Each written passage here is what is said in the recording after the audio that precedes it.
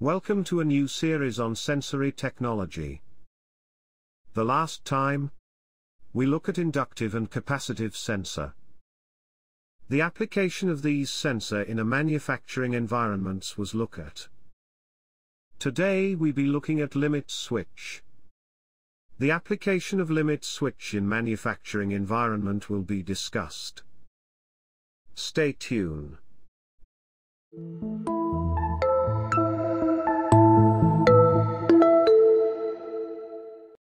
Limit switch is an electromechanical device that is operated by a physical force. The applied force usually comes from the object that it is sensing. There are 4 different types of limit switch. This include roller lever limit switch, roller limit switch, lever limit switch and plunger limit switch. A limit switch is a switch that is operated when the leveler reaches a predetermined point. That is, the material or object that is tracking will be used to activate the lever to a predetermined point. The device consists of a mechanical part and the electrical part. The mechanical part, which is the roller lever, will be used to activate the electrical switch. When activated, the configuration of the limit switch changes from open condition to closed condition.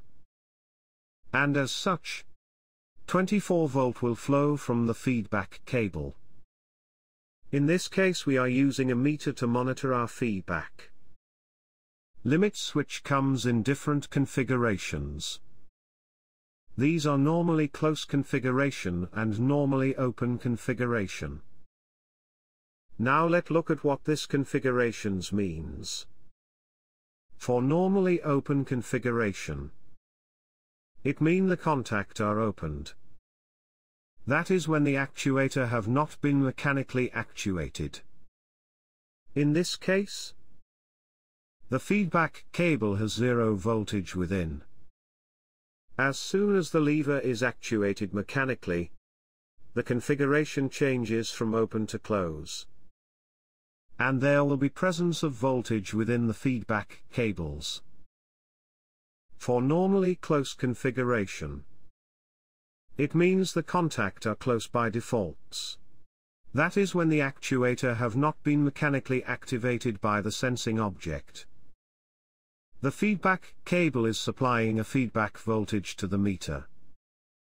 But as soon the roller leveler is mechanical actuated, the configuration will change from close to open. And as such there will not be presence of voltage within the feedback cables. Overall, the type of limit switch used depend on the machine designer. Special attention should be placed on the data sheet during replacement and installation.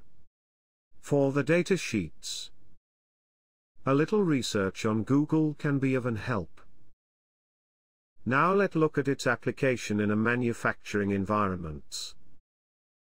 Limit switch can be found in robotic. That is to determine the height of an objects. Object detection on a moving conveyor.